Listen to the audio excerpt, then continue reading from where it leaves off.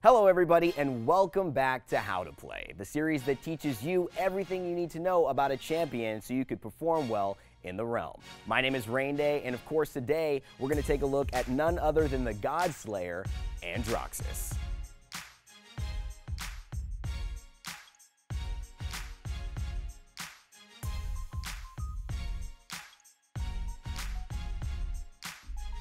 So, Androxus' first strength is his carry potential. The best can be so much better than you, and it just means that this champion has so many potential decisions to make that the players who make those decisions well should consistently dominate a game and the stat sheet. His ult is also a game changer, and it's always nice to have an ult that can two-shot anyone you please, and of course, hits in an area. Andro's ability to completely erase enemy champions in the blink of an eye with his accursed arm always makes him a dangerous threat. Thirdly, his fast-firing rounds can be deadly up close.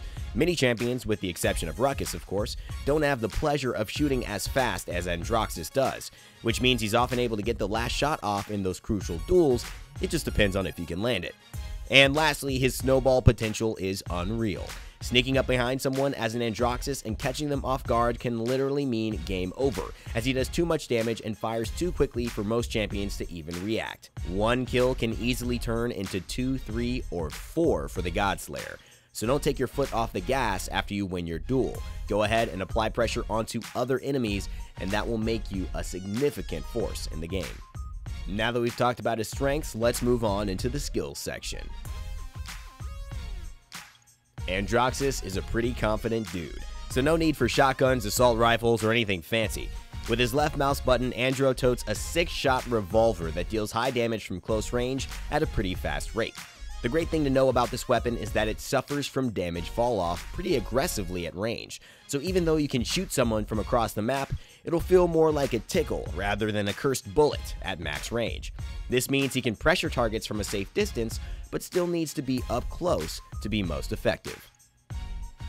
Defiance is Andro's right mouse button, and it's a quick 3-round burst from his revolver, dealing slightly less damage per shot, but with one big win condition. If all 3 shots are hit, Defiance it skyrockets in damage, allowing Andro to literally one-shot opponents at the lowest tier of health in the game. But wait, it's not as OP as it may seem on paper. This skill has reduced accuracy, so hitting all 3 shots without being right next to a target is extremely unlikely, thus forcing Andro into deadly quarters to hopefully kill his opponent quicker than they can kill him. Also, it takes 3 ammo, so 2 misses with this skill will force you into a reload, and that can be awkward if you're literally standing next to an enemy player who's trying to kill you. Overall, I find the revolver to be a more reliable form of damage, whereas Defiance can be a great move to catch unsuspecting targets by surprise, especially if they are stationary like a Kinessa who's sniping. Andro's Q ability is called Reversal. Reversal is a unique skill that actually absorbs all shots fired at him from his front side. Remember, his backside is still exposed and vulnerable to damage. After a little more than a second, he fires the absorbed power back wherever his cursor is facing, dealing a large percentage of that damage back to the target. This is a great stall tactic, as it will most likely signal opponents to stop shooting at you, buying you time for cooldowns to come up or to reposition.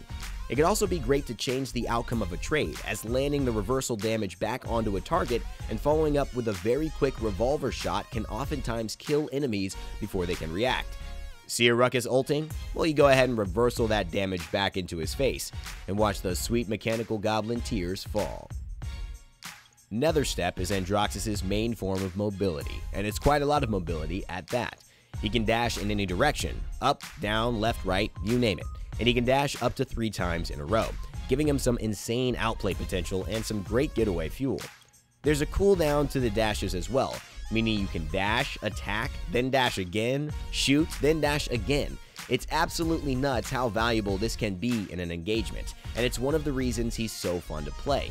Many players use this dash to stay airborne and get a great vantage point on the fight, but it's also great at surprising enemies and getting around corners as well. Finally, we're at the ultimate. When you hear "death awaits you all," run. Just run. Use your immunity, use your escape, use anything and everything you can to avoid this pinpoint accurate, insanely fast burst of damage. Andro begins flying and mutates his revolver, firing 4 supercharged cursed blasts that damage in an AoE.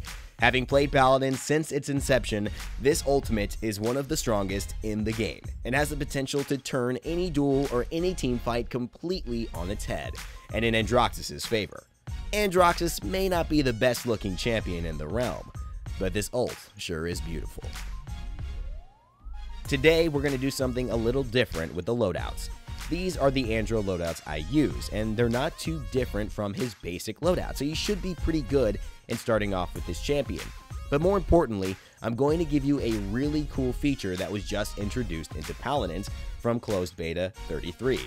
Now with leaderboards active, you can check out who are the top ranking Androxuses in the world, or any champion for that matter, and see exactly how they build them in their decks. Let's take a look at Perdo's deck and copy it into our own loadouts. Click here, and boom. As simple as that. And now you're building a deck just like a pro. Only thing you have to do now is learn how to aim like one. Now that we've covered loadouts, it's time for the final section, the tips and tricks. So my first tip with Androxus is just an awareness that solo ulting another champion can be very useful. Winning a duel against an important champion can be a huge swing in the tide of the fight. One kill can lead to 3 or 4 much easier than you realize. Using Andro's ult to solo kill someone isn't exactly fighting fair to some people. But in my opinion, if it gets the job done at a crucial time, it might be better to insta-kill one person and win the last team fight based on it being 4 versus 5, instead of waiting for the perfect pentakill moment to show up and never getting a chance to use it at all. Another tip for Androxus is to practice shooting while mid-air. It's hard, but getting comfortable shooting down on targets versus up is a skill that is so valuable to have as Andro. Being able to own the skies means splash damage cannot impact you, and it literally negates the damage of slow-moving projectiles like Pip and Eevee for the majority of the time. If you can do battle while staying airborne and mobile, you'll have great results. To be fair though, hit scan champions like Kinessa or very fast projectile champions like Cassie and Victor can damage you if you don't consistently shift your position in the air. My last tip for Androxus is to practice aiming. This is pretty much the biggest tip for Andro that I can give, as he really shows you whether you have good aim or not. The best way to dominate with him is simply to hit your shots, and the more you play him, the better you will get. Trust me, Perdo, Stolzy, they weren't born with these skills. They practiced, developed their aim, and now are so comfortable with how to move their hands, it's just second nature. They also played Androxus a lot, so if you want to be the best with him, you're going to have to put in the time. Well, that's going to do it for me today. Thanks so much for watching. If you guys did enjoy the video, please leave a like, share, and comment down in the comment section below about what you enjoyed.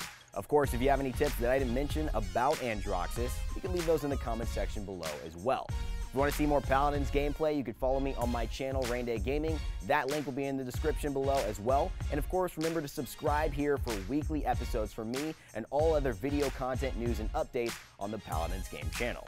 That's going to be it for me today. And as always, remember to never give up, never stop gaming, and we'll see you all in the realm.